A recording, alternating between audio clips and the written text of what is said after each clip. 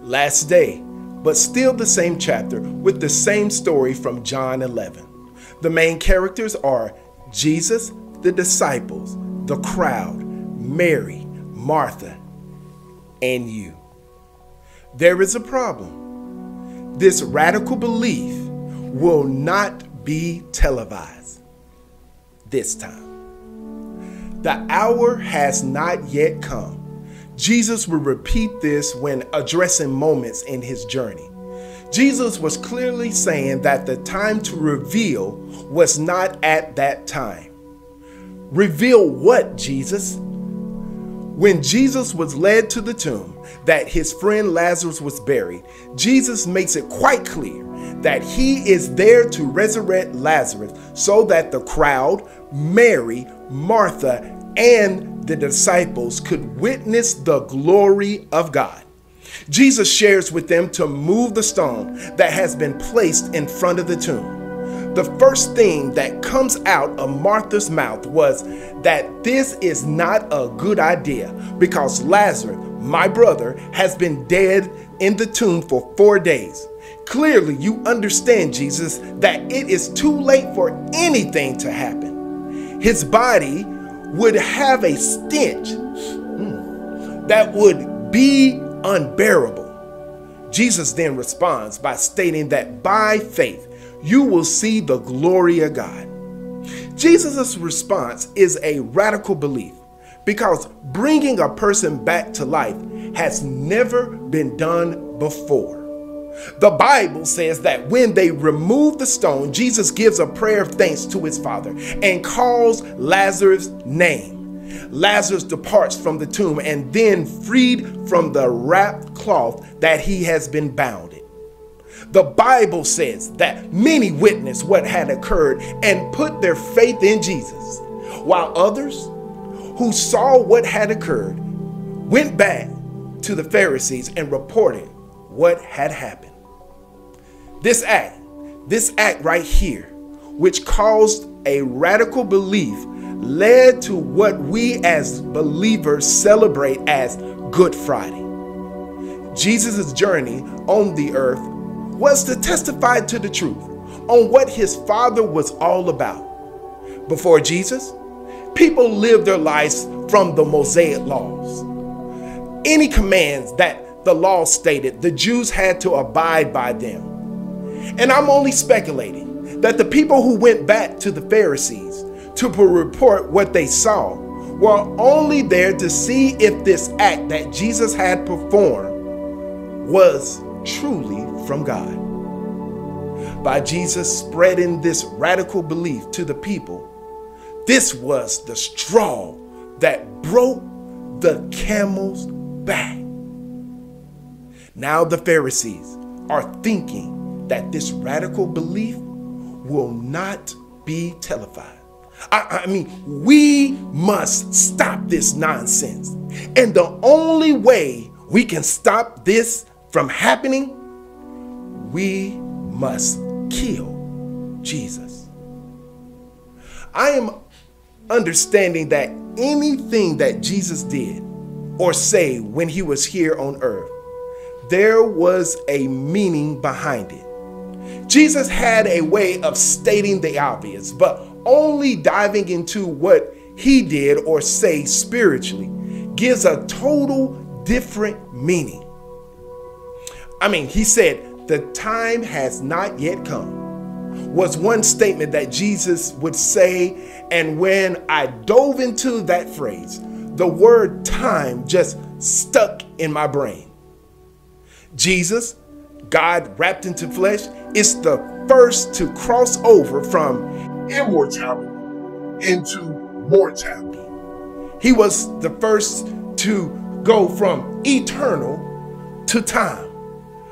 I believe that anytime that God places his hand from eternity into time, something that has not been seen before is going to be displayed. And there are two moments that I would like to address according to the Bible that shows the crossing over from eternal into time. And if you allow me to share with you some points so that we can look at those moments. You see, point number one is that both moments premises around John 3:16a. And that says, for God so loved the world that he gave his only begotten son. Point number two, anytime that God, who is eternal, places his hand into time, which is our past, our present, and our future, there will be a force that will attempt to stop this radical belief from being televised. In other words, displayed. And point number three, the earth that is a part of our time will behave in a way that is not normal. I mean, something on earth will seem to be out of place, out of pocket, not the normal. So let's look at my two moments. Moment number one, Jesus being born in a manger. For the Bible says that King Herod made a creed that all male babies would be killed at once. The reason for this creed was to stop this radical belief from being televised. By this moment, the Bible shares with us that God made a star that shined so bright and led the wise men who were astronomers to the manger to see the child who was the Messiah. This radical belief was now televised, which has shaped us today. Moment number two, Jesus performed many miracles by healing the sick, raising Lazarus, preaching and teaching the truth. Now we are on the day which we call Good Friday, a day that the Bible proclaims that by Jesus sharing the truth led to Jesus being beat, mocked, spat at, tortured to carry the cross, crown of thorns placed on his head, and nailed to the cross.